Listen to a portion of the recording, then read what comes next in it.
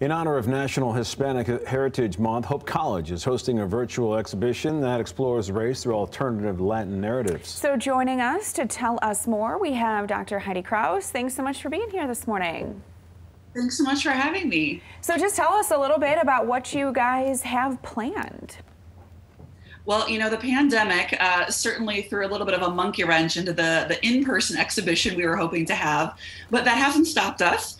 And I'm really, really happy to announce a first for the Dupree Gallery at Hope College, and that is a virtual exhibition that's on our website featuring the work of Luis Sahagún.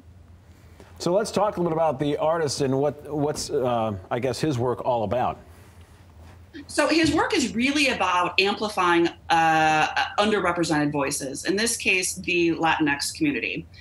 His work is largely sculptural based, but he actually has training as a painter as well.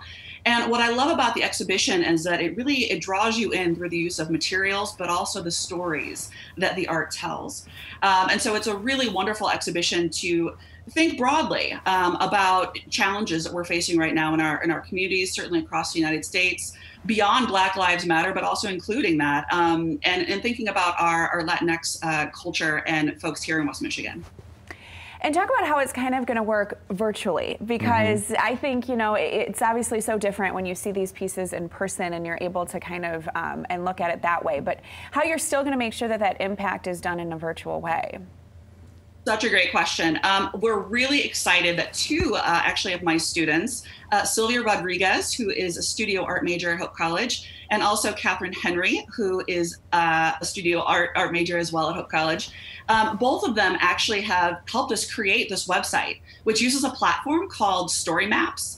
And so you'll see that actually the art moves through time actually on the screen and allows you to engage not only with it visually, but also there's audio as well. And so you'll hear different Hope College professors speaking. You'll also hear the artist himself speaking about the work. So it's as engaging, I think, as one can possibly be in a virtual format. That's pretty cool. I like that. So how can everybody get involved and be a part of this?